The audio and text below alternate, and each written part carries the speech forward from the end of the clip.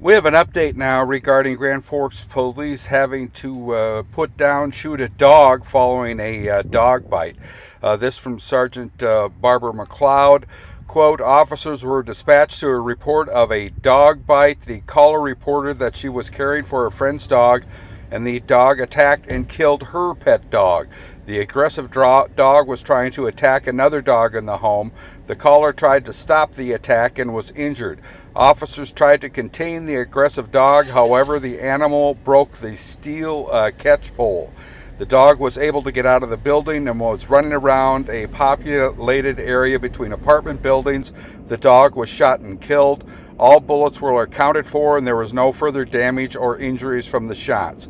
While on scene, two other citizens approached officers and reported the same dog attacked their dogs recently, but they did not report it to law enforcement. The two deceased dogs were taken to the Humane Society. The caller is receiving medical care. I'm Neil Carlson reporting for iNewZ.TV.